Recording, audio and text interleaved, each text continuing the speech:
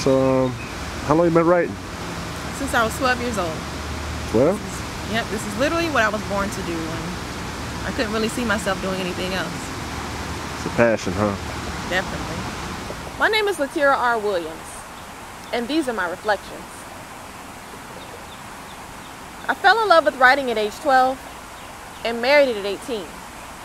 I was always encouraged to live my dreams, so I continue to expose what's deep beneath me. Started my own company at age 24, and at age 26, I'm pushing for more. By 30, I'll be worthy of best-selling author praise. At 50, I'll be reflecting on my old school days. If I make it to 60, I'll still be spiffy with my pen and pad with me, writing out my life mysteries and reminiscing about how I made history. Yeah, I make a difference, all right. Even when I experience discouraging days and nights, I'll hold on to the range of change that I plan to ignite. And if someone decides to award me for my Improve the World fight, I'll gladly accept the honor and step in front of the mic. Tell my readers thank you for following me on this flight.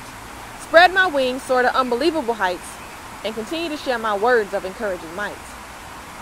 When my life is finally over, I want others to be able to say, she did all that she could to make this space a better place.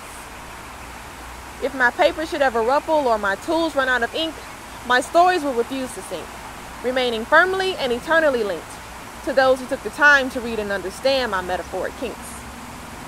I wear the title of writer proudly. It's more than just a name. I'm a dignified dame, leaving a trace as a leader of grace, the creative chick who uses language to put a smile on someone's face. At 87, I'll still be writing my way to heaven. And when I finally make it through those gates, I'll reminisce on the year 1986, the 23rd day of the 11th month, and carve my name on the golden fronts as a symbol of the gift that I was given once upon a time. And when the sun shines to the left of the light, you'll find I write. I moved on from the past that I left my mess in to make room for an unlimited amount of blessings, and ask God to let me use my words as weapons. So if mirrors are connections related to untainted inspections, my writing collection will birth a legacy of affection. And every strategically constructed lesson that I learned from my confessions will allow me to be remembered forever through my reflections.